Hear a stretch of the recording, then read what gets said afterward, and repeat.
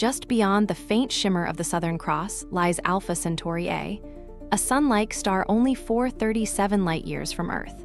For decades, astronomers have suspected that this nearby system might harbor worlds of its own, and now, new data from the James Webb Space Telescope has given us the clearest evidence yet.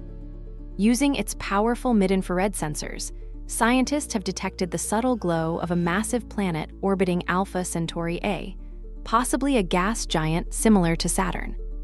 This potential world, unofficially nicknamed Neighbor 1, is estimated to be roughly 10 times the mass of Earth.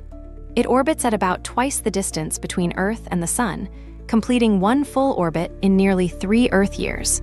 That makes it far enough from its star to be cold and cloudy, yet close enough to remain within our technological reach for future observation.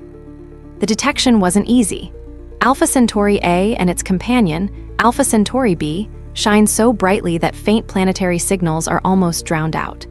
But by stacking multiple infrared exposures and filtering out starlight, Webb sensors revealed a steady heat signature that couldn't be explained by background noise.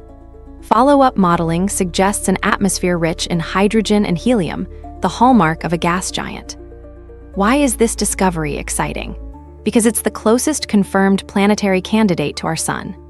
At only 4 light-years away, this system offers a natural target for next-generation telescopes and even future robotic probes.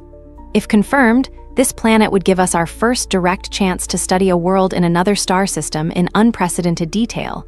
Its composition, weather patterns, and perhaps even the possibility of moons.